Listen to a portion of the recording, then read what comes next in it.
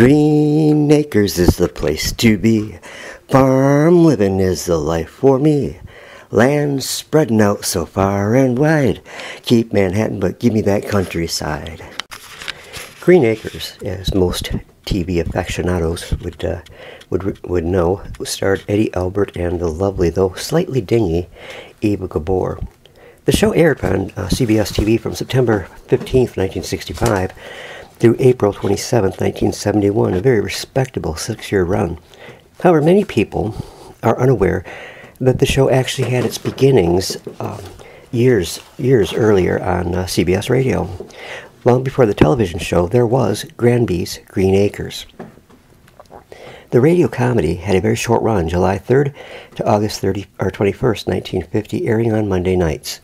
The program had a super cast of giant talent, in my opinion. Gale Gordon played John Granby, and Bea Bernadette as Martha Granby. And both Gale and Bea had worked extensively in radio. Their voices are heard in many, many programs.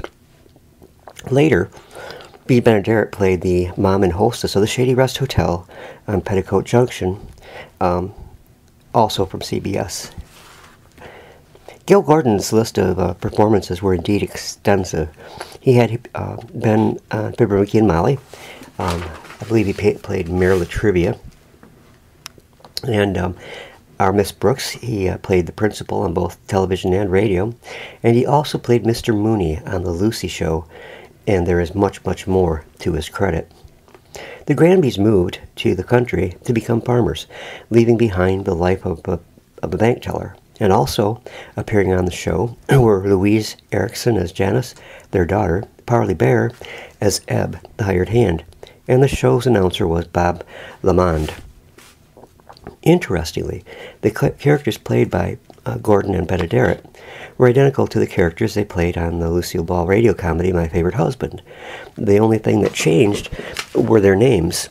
On Husband, they played the characters of Rudolph and Iris Atterbury. And another item of interest in Granby's Green Acres is that the general store, which is run by Mr. Kimball, years down the road on television series, had a storekeeper much the same, whose name was Sam Drucker.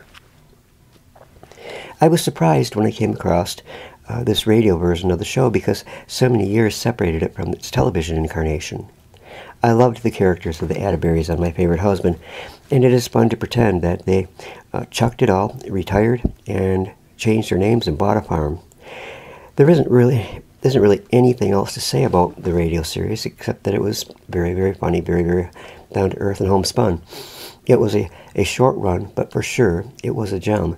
And you can find the actual episodes here on the Dennis Morrison channel.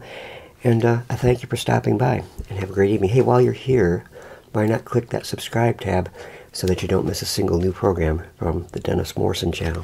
Thanks a lot. Good night, and God bless. Green Acres is the place to be. Farm living is the life for me. Land spreading out so far and wide. Keep Manhattan, but give me that countryside.